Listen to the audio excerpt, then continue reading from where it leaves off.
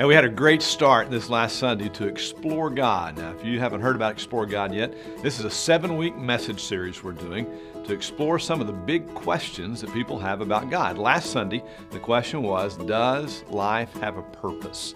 And we looked at the life of Solomon in the book of Ecclesiastes and how Solomon asked that question. Does life have a purpose? And all the things he tried came up meaningless until he tried a relationship with God. Now, during this week, we've been having discussion groups taking place all over our city. We've got about 85 of them. If you're looking for a discussion group, you can call the church office here, and we can tell you about ones that are in your neighborhood or close by that you can go and be a part of. Now, this next Sunday, our second question is this: is there a God?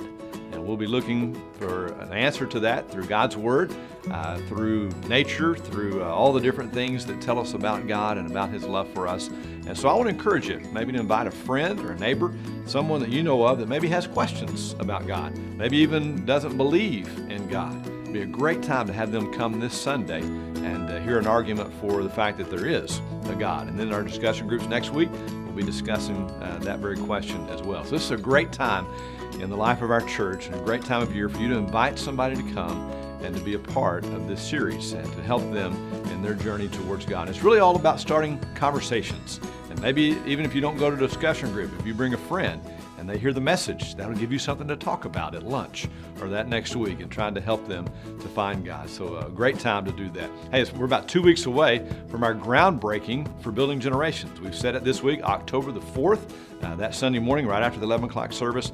Hope you'll join us. It'll just be about a 10 or 15 minute time where we have a dedication and a groundbreaking time for the beginning of our building. It's an exciting time to be a part of that as well. So hope you're having a great fall, great start to the school year, great start to a lot of things here at First Baptist Church, and I hope to see you this Sunday as we explore the question, is there a God?